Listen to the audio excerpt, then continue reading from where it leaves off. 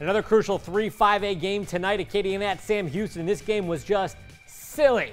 Silly, I tell you.